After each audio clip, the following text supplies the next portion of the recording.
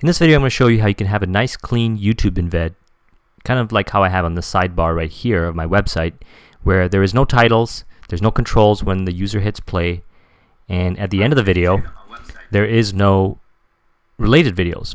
So in order to do that, you're going to look to the bottom of this video, and there's a link to my website where you're going to get some code.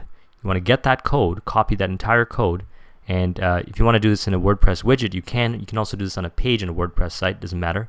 You want to paste the code exactly like how it is on the site and paste it in one of the text widgets of WordPress, and then you want to change and put your own video because my video is in there.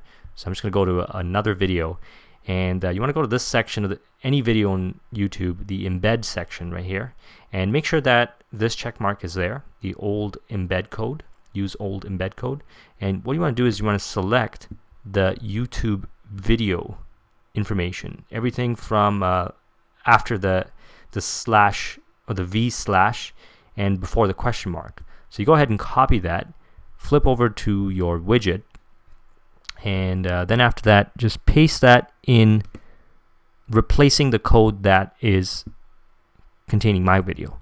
And there's two spots to do this, so do that there, and you also come down over here and do it right here.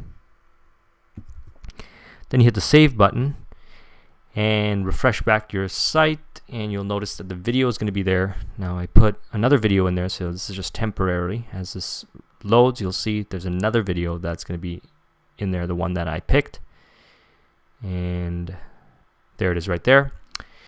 Another thing you want to keep in consideration is that this opt-in box video, the code that I give you is 250 by 141. You can change this to whatever you want. So if you're embedding it in a post or you're embedding it anywhere else, the dimensions matter and you want to make adjustments accordingly.